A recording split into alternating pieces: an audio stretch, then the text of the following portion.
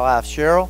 We just want to welcome our guest here today. And Jeremy, thank you for your bunch showing up today. We're going to be blessed with some good music and good preaching, so we'll be getting ready for that in a moment. But right now, just everybody stand up and give somebody a hug or shake some hands this morning. Amen.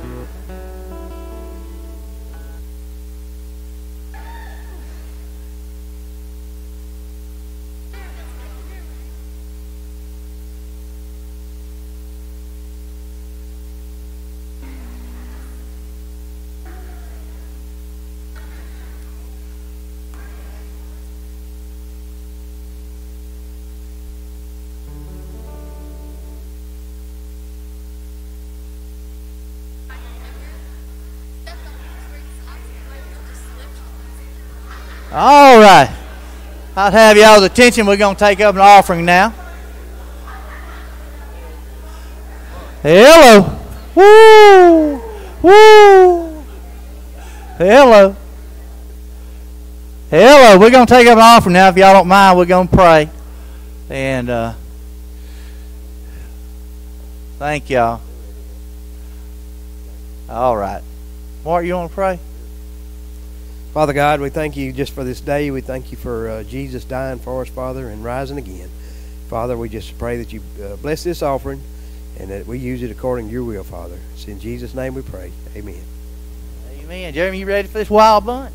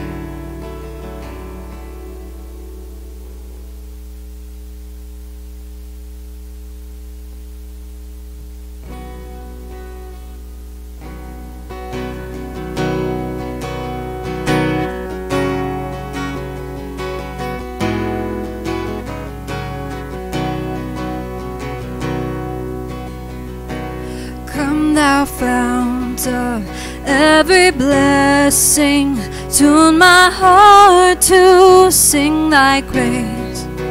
Streams of mercy never ceasing, call for songs of loudest praise. Teach me some melodious sonnet, sung by flaming tongues above. Praise the mount I'm fixed upon it, mount of thy redeeming love. Here I raise my Ebenezer, here by thy help I'm come, and I hope by thy good pleasure safely to arrive at home. Jesus sought me when a stranger, wandering from the fold of God. He to rescue me from danger interposed his precious blood. Oh, to grace, how great a debtor daily I'm constrained to be. Let thy goodness, like a fetter, bind my wandering heart to thee. Prone to wander, Lord, I feel it, prone to leave the God I love. Here's my heart, Lord, take and seal it for thy courts above. Come, thou fount of every blessing, tune my heart to sing thy grace. Streams of mercy never ceasing, call for songs of loudest praise. Teach me some melodious sonnet, sung by flaming tongues above. Here's my heart, Lord, take and seal it for thy courts above. Here's my heart, Lord, take and seal it for thy courts above.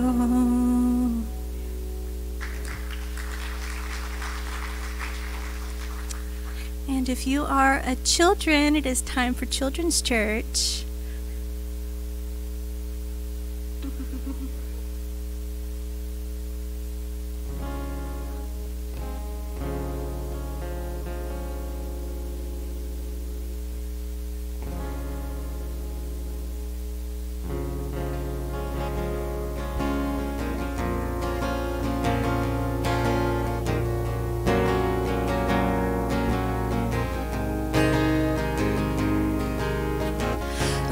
darkness of night surrounds me, and I don't know what to say.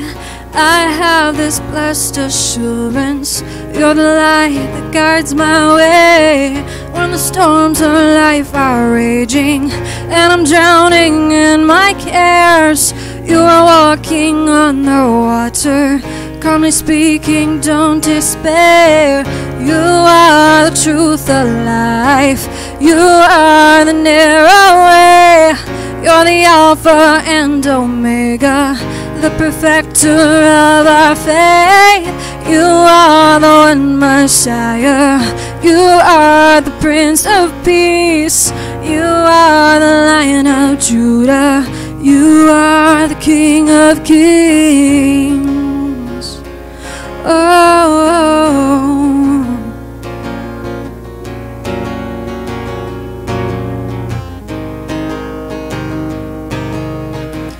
When the valley's closing around me and the mountain seems too steep, your hand has never left me. You're the shepherd, I'm the sheep. When my sin is overtaken, when I'm in a desert place, your word is what I thirst for, and I long to see your face. You are the truth of life, you are the narrow way. You're the Alpha and Omega, the perfecter of our faith. You are the one Messiah, you are the Prince of Peace.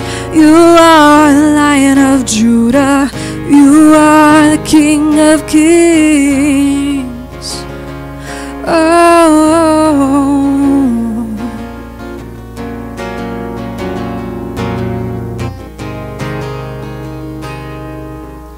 I saw the light, I saw the light. No more in darkness, no more in night. Now I'm so happy, no sorrow inside. Praise the Lord, I saw the light, I saw the light, I saw the light. No more in darkness, no more in night. Now I'm so happy, no sorrow inside. Praise the Lord, I saw the light. You are the truth of life, you are the narrow way. You're the Alpha and Omega, the perfecter of our faith.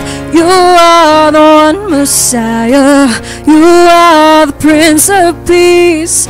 You are the Lion of Judah, you are the King of Kings. You are the truth of life, you are the narrow way. You're the Alpha and Omega, the perfecter of our faith. You are the one Messiah, you are the Prince of Peace. You are the Lion of Judah, you are the King of Kings.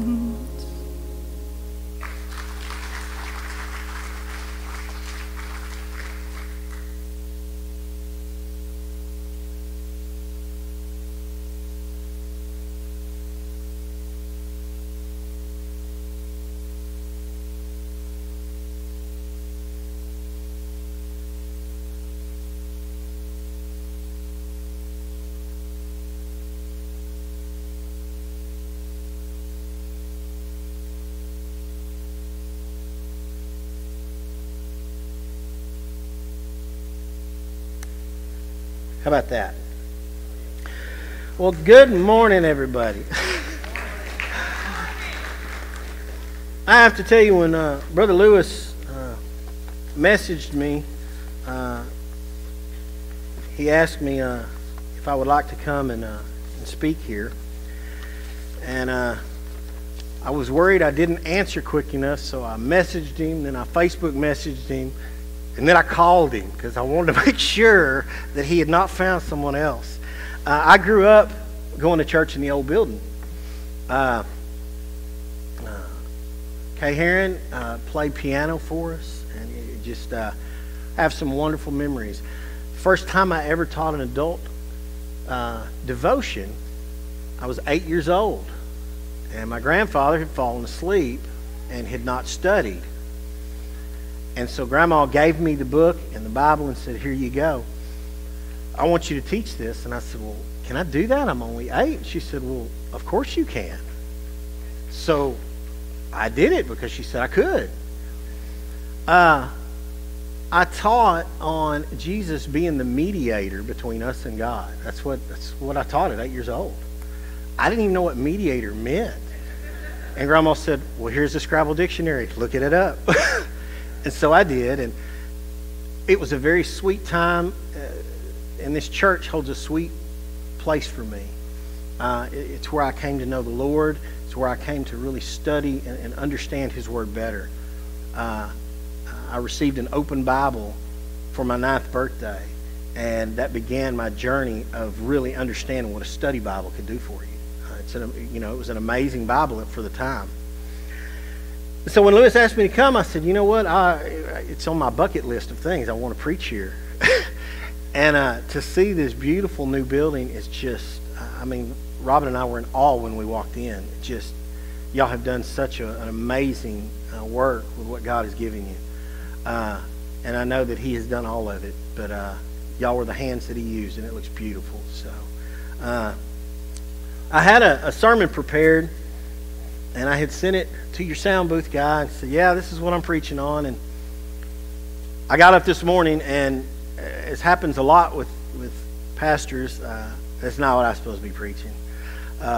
There is a church that will hear that in 2 weeks, but it won't be y'all.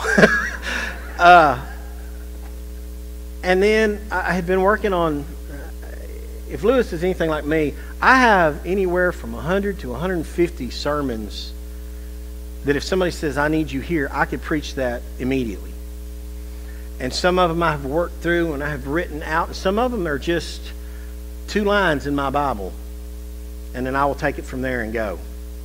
And so when I really felt God leading me to a different message, I said, "You know what? Okay, I'm not going to fight this."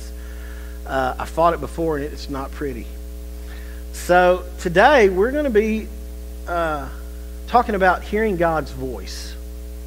And I need you to understand is this. When I got my glasses, I did not want them. Here's what happened that finally did it in for me. We were sitting in Sunday school, and someone asked me to read, and I had my Bible here, and I finally said, "Is it dark in here?" And everybody rolled with laughter and said, "No, it's not dark." And my wife said, "Sweetie, you got to get glasses." I said, "I really don't want glasses. I don't think I need them. I can squint down to 20/20 vision." And I still can. But it gives me a headache. So I now wear glasses. Now I actually now wear bifocals. That didn't hurt near as bad as getting glasses. Bifocals, I was like, "Yes, please, anything to help me." But we also have some relatives that have a dire need for hearing aids. And let me tell you, glasses is nothing. People put glasses on. When you need hearing aids, you need to get them. So if you're out there and you know you need them, just do it. Just help everybody out. And if you do need them, you probably are not hearing what I'm saying right now. So somebody needs to write it down for you. But here's the thing. When we need help like that, we refuse it because we say, "No, that is a slight against who I am." And for men, it's a slight against my youth. I don't want help hearing. I can hear just fine. It's your speaking that is the problem.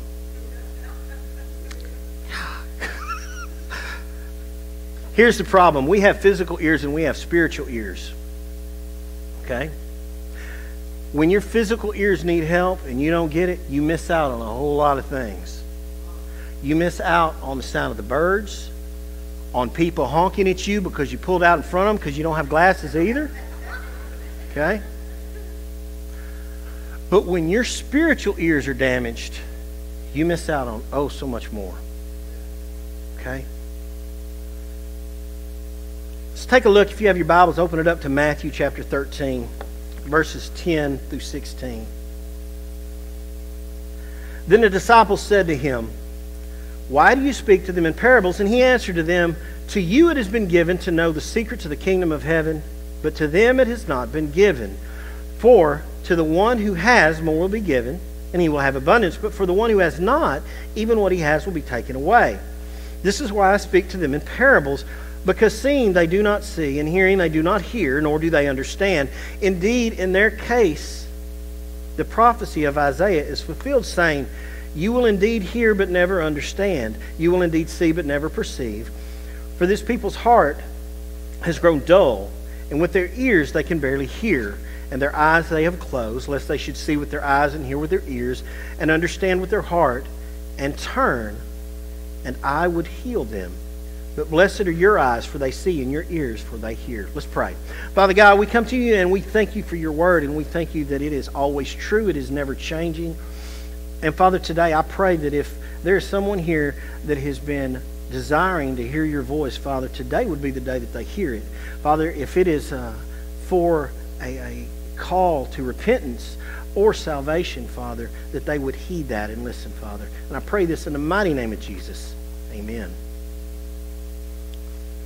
So, with our spiritual ears, we can hear the voice of God. Y'all believe that? Okay. So, you don't have to raise your hands if you don't want to, but is there anybody here that knows without a doubt they are saved, that they are redeemed, that they are one of God's children, but they are not hearing the voice of the Lord? So let me ask you, if you're a child of God, and God's word said, "My sheep will know me, they know my voice," and you're a child of God and you're not hearing God's voice, what's the problem? Where's the breakdown? We're going to talk about that this morning. There's a couple of things about the voice of God we need to understand. First, there's a couple of truths. First is that God can use any voice to bring about salvation. He can use the voice of someone that is lost to bring about salvation for you. Do you realize that? You can see the situation and hear someone else, things that have gone on in their life, and it can actually draw you closer to God. If you don't believe me, go down to the prison one time, and you can truly say, "There, but for the grace of God, go I." Robin and I were talking the other day. You know, phones and devices and just social media, praise God they were not around when I was in high school. I was an idiot, and I would have filmed everything that I did.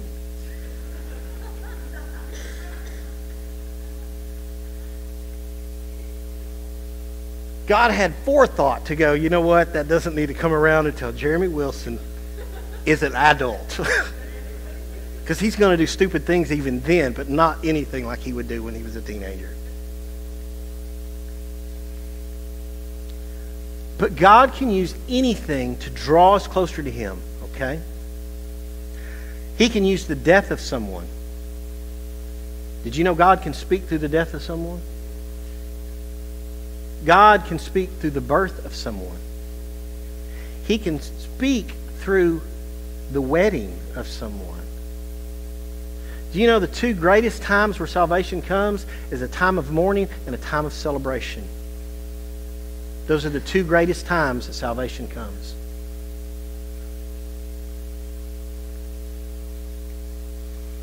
God can speak in any situation and bring about a change in you or a change in one of your loved ones. But how do you know if it's the Word of God? How do you know if it's the voice of God? See, that's where everything starts falling down and we start kind of breaking down. You know, we get up here and we preach and we teach Sunday school and we go, oh, well, you just need to listen to God. Well, how do I know it's God? Well, the first thing you need to do is compare it to Scripture. Scripture never changes and has always been the same. So if all of a sudden God is telling you something that's completely and utterly contrary to Scripture, that's not from God. Okay? Second truth about God speaking. God can speak to anyone, but listen to this. But to continue to hear His voice, His children must be obedient. Okay? Does that say God quits speaking? No. God is always speaking, but we cannot hear when disobedience has come to the forefront. Okay? And you go, well, look, I don't think I'm being disobedient right now. I am still not hearing God's voice. What's going on? Look, disobedience is kind of a funny thing. Not funny ha-ha, but funny strange. It can be something that you've been disobedient in your entire life to the point that you no longer view it as being disobedient. You view it as just being a character flaw. Okay? See, we have that in the church as well. We have people that we go, oh, don't worry about them. That's just the way they are. You mean they're lost? Or they just have a really bad attitude that is not reflecting the truth and the love of Christ? Which one did you mean there? Oh, well, I mean they have a character flaw where they're not reflecting the true love of Christ. Well, that's an issue. And chances are, if that same person that has those character flaws is coming up to you going, God told me that you need to, you know what, just be quiet. I know God's not speaking to you right now. You know why? Because you're a gossip and you're busy talking. You see? Sometimes we have a sin in our life that we have had for so long and we've become so comfortable with it that we don't view it as sin anymore. Because we have begun to compare it to the sins of other people. See, it's really easy to do. You take the worst, you know, I always like to say this. We take our best day and compare it to someone else's worst day, and we look like a saint every time. You take my least offensive sin, and I use that term lightly because every sin is offensive and odorous to God. Makes Him sick. But I'm going to use it in secular terms. We take our smallest sin and compare it to someone else's biggest sin. That's why when you begin to confront someone, are you a good person? Well, I'm not a murderer. Well, good gracious, that escalated quick. I wasn't talking about being a murderer. But isn't that what we do? The reason we don't hear God's voice is because a lot of times we don't want to hear God's voice. Because maybe God has been telling you for years, it's time to get your debt paid off and go into the mission field, and that ain't what we want to hear. So we begin to talk to ourselves and go, well, that wasn't God's voice. Really? Was that the enemy wanting you to get your debt paid off and not be in debt to someone anymore? Was that the enemy wanting you to go and help homeless people? Yeah, I think it was the devil. It must have been him. Doesn't make sense, does it? Disobedience comes in so many different forms. We have our mind set on what that looks like. And then we begin to base all of our decisions on, well, is that being obedient to God? Well, yes, I'm being obedient. On which points? Well, these, not this one, because He didn't mean that for me. That's for someone else. That doesn't make sense, right? John 10:27 says, my sheep hear my voice, and I know them, and they follow me. Here's some ways that God speaks to us. He can speak to us physically. Okay? Listen to the preacher here. He can speak to us physically through our bodies, how our bodies react to something. You know what fear, like true adrenaline rush fear, is like? Where your heart beats super fast and something in you says, you need to move out of the way. And you move out of the way and a car comes by. See, God can speak to us through our physical bodies, okay? Physically make us have a... Robin and I went to a church. We were visiting in Tyler one time. We walked in the door, and both of us got knots in our stomach. And we were like, whew. And we ignored it, and we went on in. About a quarter of a way through the service, I got up and said, we're leaving. Something's wrong here. And let me tell you, I firmly believe that was God pulling us out of a situation that was about to get really, really ugly. Okay? That happens. When you are walking in the Spirit and you are seeking things in the Spirit, God will physically stop you from doing things. Okay? I'm not saying every time you get sick, go, oh, God's telling me something. It may just be that you ate some shrimp scampi you shouldn't have eaten. Okay? That's where obedience and listening to God comes from. Okay? Oh, I knew God told me I shouldn't eat that. No, God told you shouldn't have ate 4 helpings of that. Okay? There's a difference. After salvation, hearing God's voice is not the problem. It's understanding it's God's voice and listening to it. And here's where we start having problems. We will feel that God is leading us to something. And it's something we really want to go do. And we'll go, well, you know, God does want us to go places. And I think Hawaii would be an excellent mission field.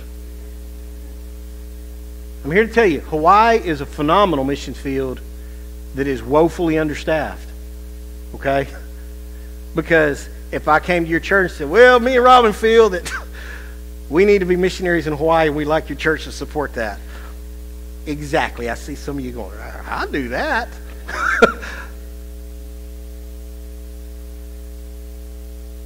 When God speaks to us in a very clear way,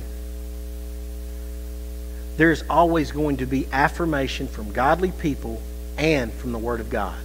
There will be affirmation.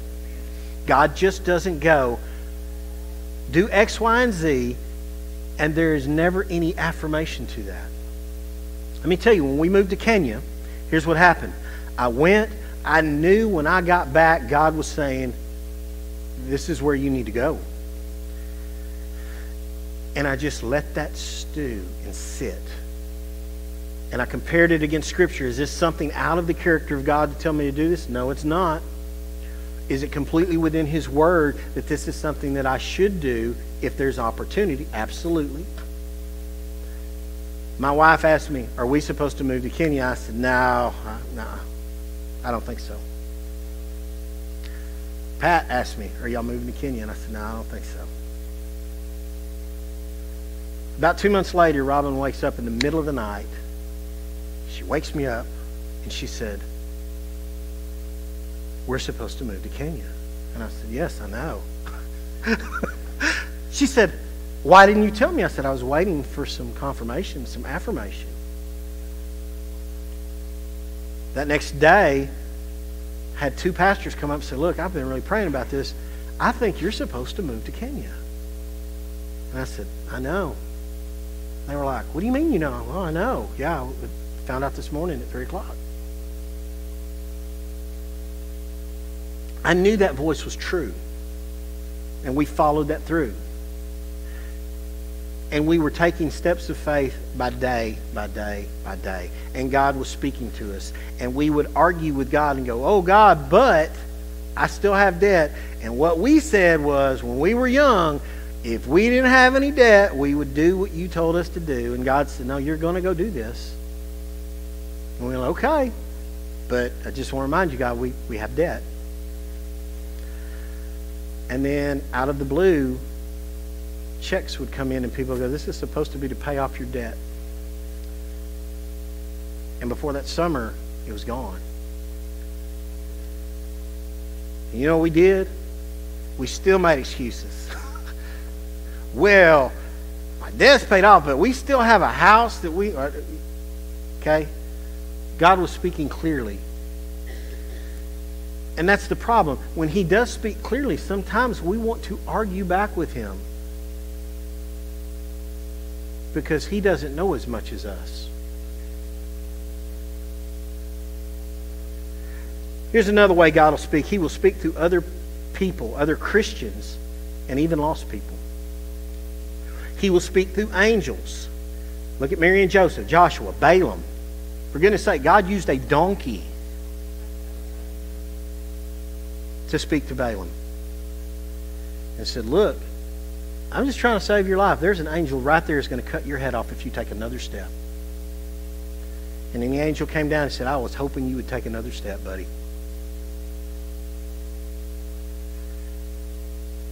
He speaks through His Word above all things. Okay? People go, I'm not hearing from God. Really? You're not hearing from Him because you're not reading His Word. This is what He says. When Brother Lewis gets up here and preaches, he doesn't preach what Brother Lewis says. He preaches what God said. Y'all going to be shocked when you get to heaven and the voice of God has a deep East Texas accent. I firmly believe His voice will sound like whatever we need it to sound like.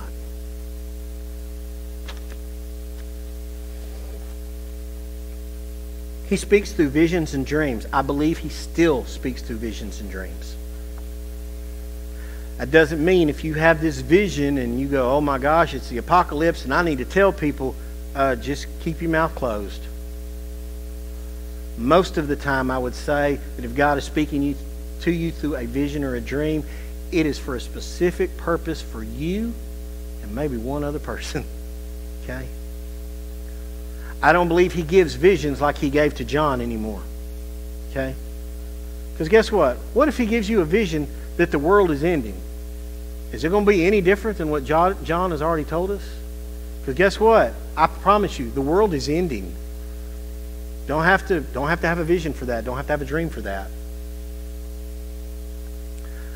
My grandmother taught me very early on, there are times that when we read God's Word, there are things that God makes visible and even audible to us personally. And it's just for us. I don't have to share it with everyone else. And there are other times that I'm studying God's Word that He gives me a word that truly is a prophetic word. Not a prophet like I'm telling the future. A prophetic word meaning this is the word that you need to read to these people today. Y'all realize that's what prophecy is. It is speaking the Word of God to the right person at the right time to bring about glory for God in a specific situation. That's what prophecy is. You've got a strong prophet right there. Because he tells you what you need to hear, when you need to hear it, and how you need to hear it. Okay? Sometimes we need to hear God is love, and sometimes we need to hear God is vengeful. Both of those are true. But sometimes people don't hear that God is love. They need to hear God is vengeful. And He hates sin. Finally, God speaks in a still, small voice. Reference Elijah. And I have this quote I want to read. A quiet man recoils at the whisper in the snow, but a loud man strains to hear an avalanche. I'm going to read that again.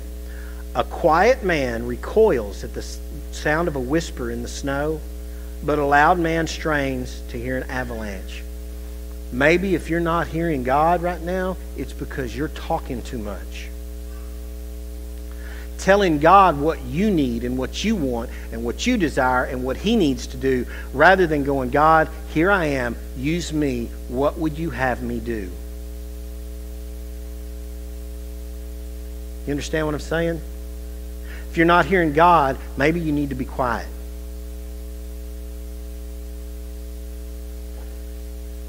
God created us in three parts. He created our body. We communicate with our senses. We communicate with the physical world, our senses of touch and hearing and sight and sound. And our physical body is dying. It's been dying since the day we were born. but it's how we move around from place to place. We can use our physical body to encourage people. Getting a hug from somebody that really knows how to give a hug, there's nothing more encouraging. Hearing your name spoken with praise is pleasing to the ears, right? Seeing your driver's license photo, well, no, maybe not that one. Seeing a beautiful picture of your family together brings pleasure to the eyes, right? And the smell of fried chicken on Sunday afternoon. And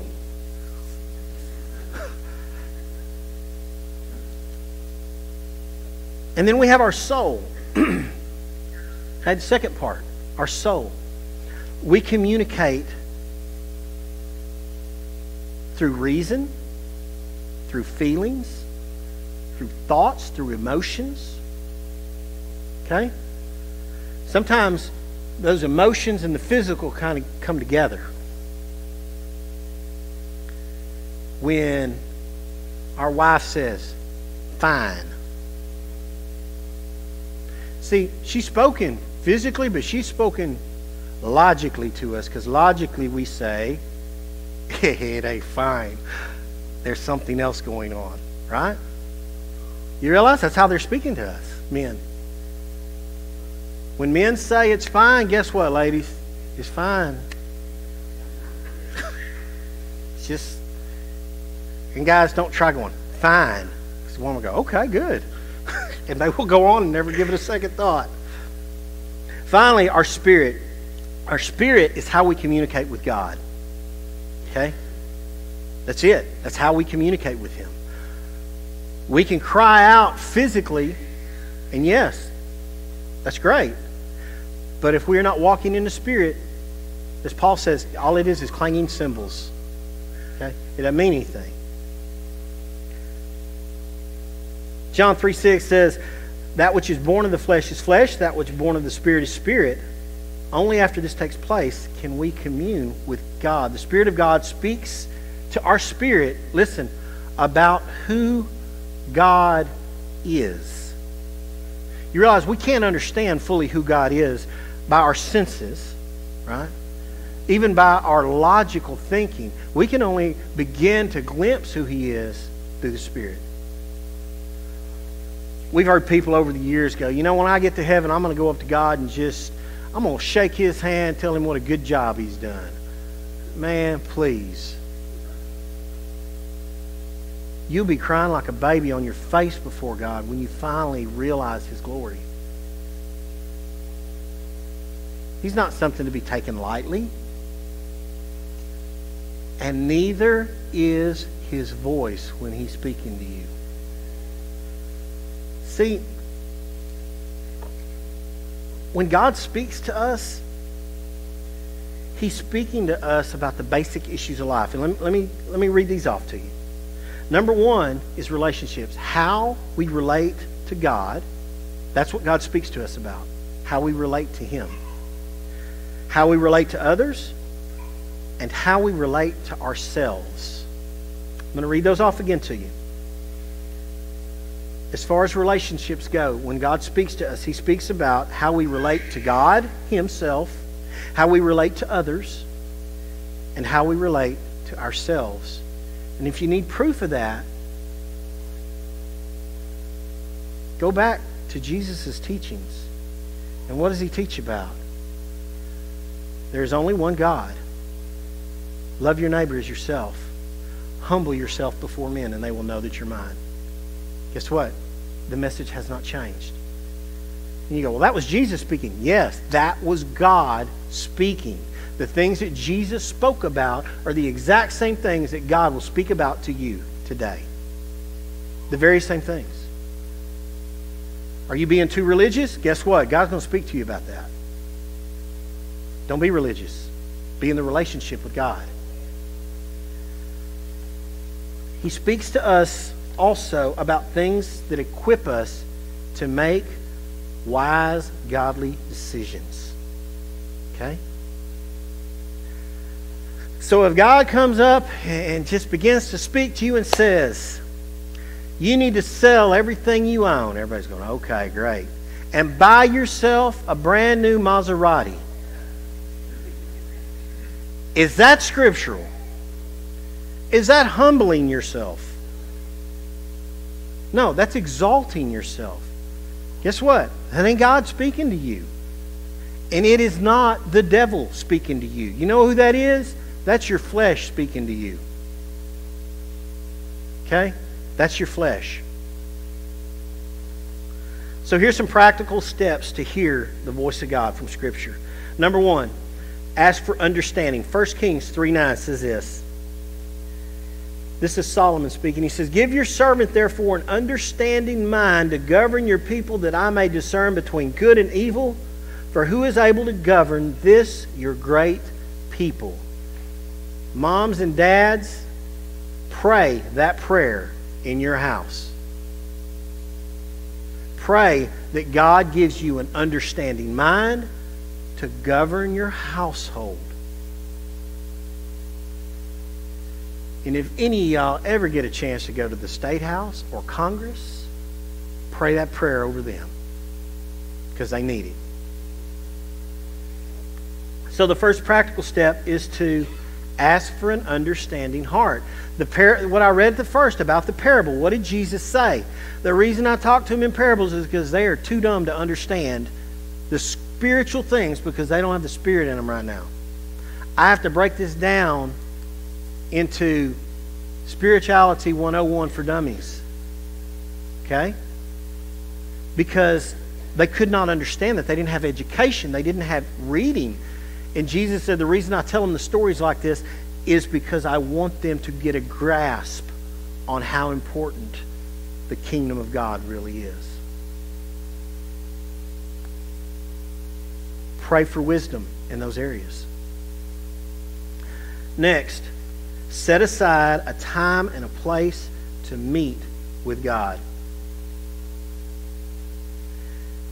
This is out of Mark chapter 1, verse 35. "And rising very early in the morning, while it was still dark, he departed and went out to a desolate place, and there he prayed."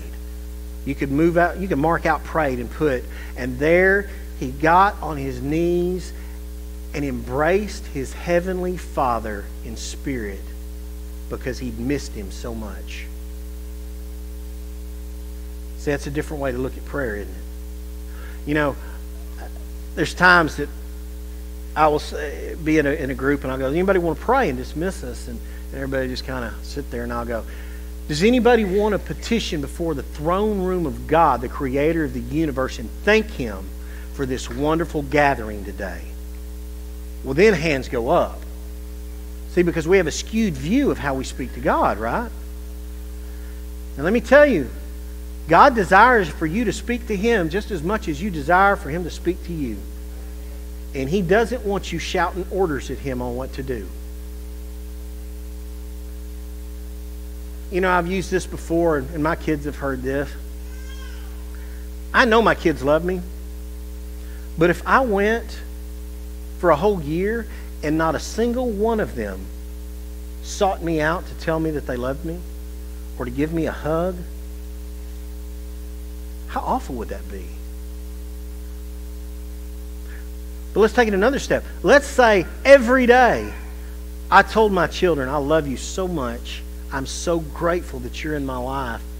And for a year solid, I did that every single day. And they never once even turned and looked at me when I said it.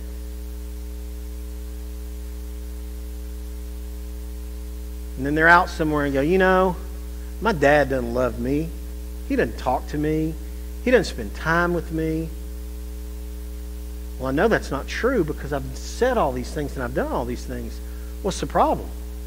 They weren't listening.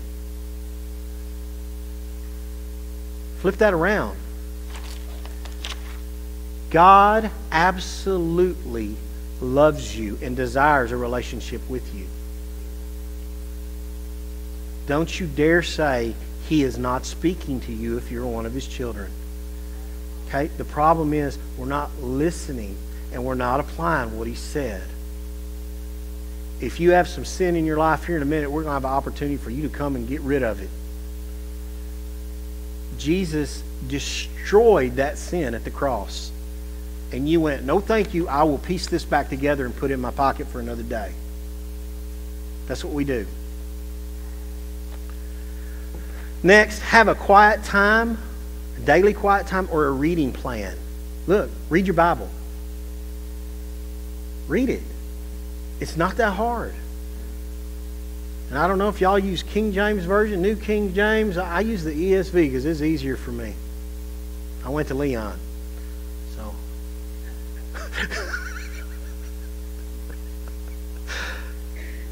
Next, meditate on the Word. Psalm 1:1-2 says this: Blessed is the man who walks not in the counsel of the wicked, nor stands in the way of sinners, nor sits in the seat of scoffers, but his delight is in the law of the Lord, and on his law he meditates day and night.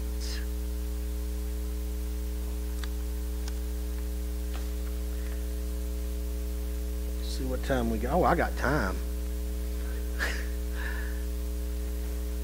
So, let's say you are hearing God's voice and you begin to obey. There's some problems. Number one, you need to make sure it's God. And like I said earlier, you want to test that. Line it up against Scripture. Okay? There's a man named Vodi Bakum. I don't know if y'all have ever heard of him. He's a wonderful evangelist. He lives in Nigeria now with, I think they adopted 9 kids now. He's from Houston area. Just a powerful, powerful man of God. He says, God told me does not replace the Bible says. And there's some people that need to understand that. Because they'll just, well, God told me I need to do that. Really? He told you that, huh?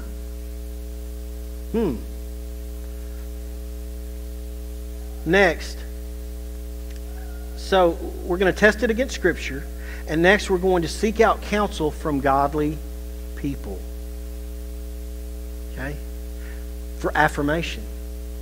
See, we've gone to Scripture and go, yeah, this lines up scripturally with what God says. And I believe He is leading me to this end. But you know what? I need to get with my faith family and the people who know me intimately, spiritually, and ask them to pray about that and see what kind of confirmation or affirmation they get.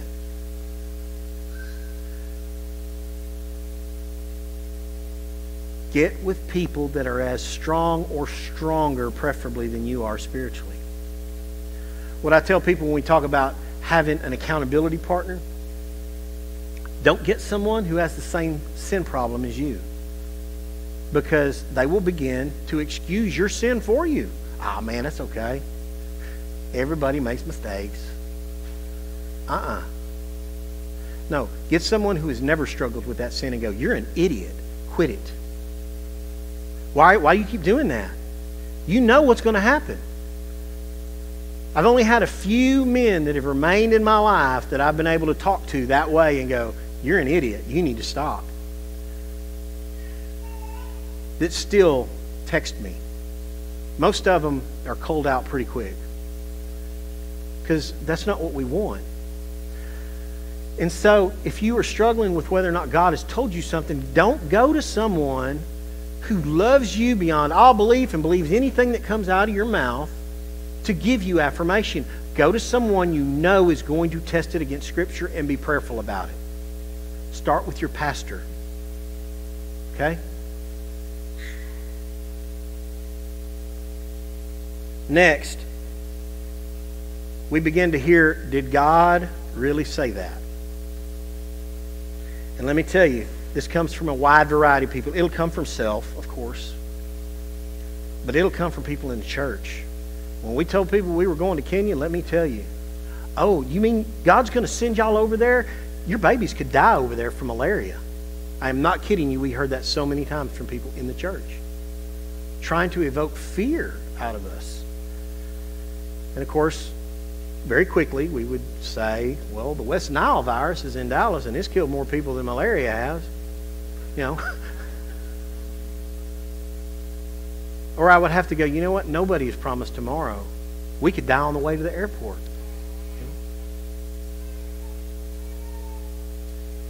But I want to read something to you whenever you begin to hear, did God really say?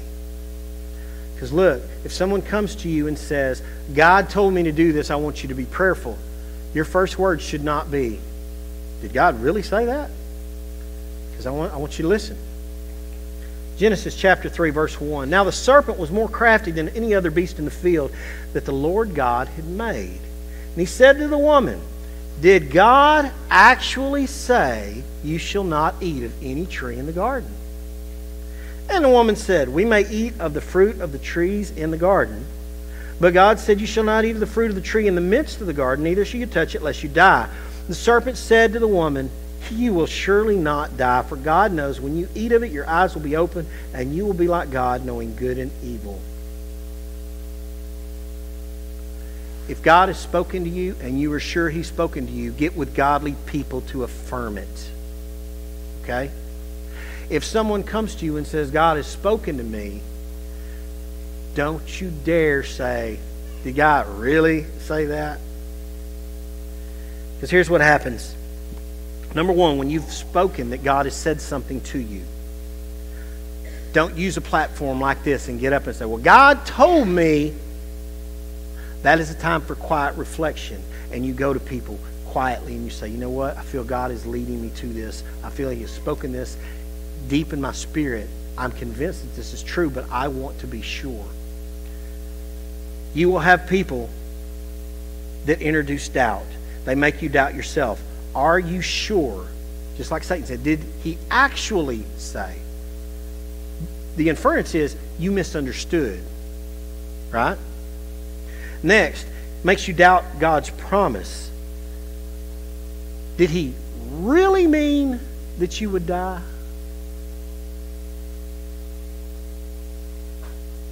Next, makes you doubt God. You will surely not die. He immediately put His place in that of God's, stating something completely contrary to what God has already spoken. God told him they'd die. He said, you surely will not die. And it makes you trust in others. Listen to me. God knows that when you eat this, this will happen. Do you see how quickly Eve was turned? Just a few words. When God speaks to us, and He speaks to us in our spirit, and He speaks in such a way that changes the very depth of who we are, and we've received affirmation from other godly people, we have received confirmation from His Word, obedience is the next step. And you go, well, I flat don't know what God has told me to do. I don't understand. What am I supposed to do? Go ye therefore and make disciples of all nations, baptizing them in the name of the Father, the Son, and the Holy Spirit, teaching them to observe all that I've commanded you. And behold, I'm with you always to the end of the age. Tell me again you don't know what God's telling you to do. Go ahead, tell me. Come on, tell me one more time. Somebody. Nobody? Go ye therefore, make disciples. Just start with that. Worry about the baptizing later. Start with the making disciples. And then move on. Before you can make a disciple, you have to be a disciple. Before you can be a disciple, you have to have salvation. And before you have salvation, you need to understand that you are a sinner in the eyes of God, and repentance needs to happen. It means that you need to turn away from the sin that's in your life, the sin that's destroying you, the sin that you know is a sin, but you have chosen to ignore. Okay? Look. When we begin to ignore sin, we begin to ignore the voice of God. If you are living in a situation that you know is contrary to God's Word, look, this is deep. You might want a pen. Quit it. Stop doing it. Well, I can't stop doing it. You don't understand my situation. Look, I understand your situation way better than you realize. Look, I died and was brought back to life. And if you're a child of God, so are you. Don't tell me I don't understand. I understand fully what sin looks like. I understand the destructive nature it has. And I understand how willfully accepting it can completely destroy you and everyone around you. It's called collateral damage. And let me tell you, a lot of you are walking around like a hand grenade ready to go off. We're going to have Hannah come up and play. And if you have something you need to repent of, I don't know how y'all do it here. I always say getting down physically helps you get down spiritually.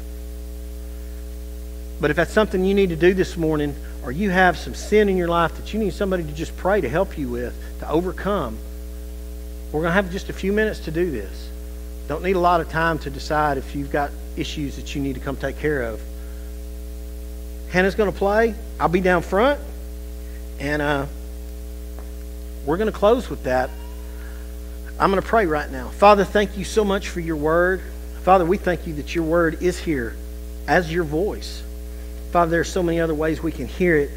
But Father, if we've become deaf or we have become insensitive to it, Father, I pray that you would bring to mind sin in our life, things we need to repent of, or Father, just a stubborn streak that we won't let go of.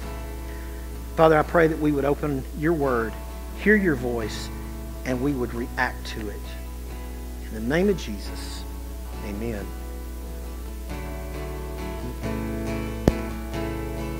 Come out of sadness.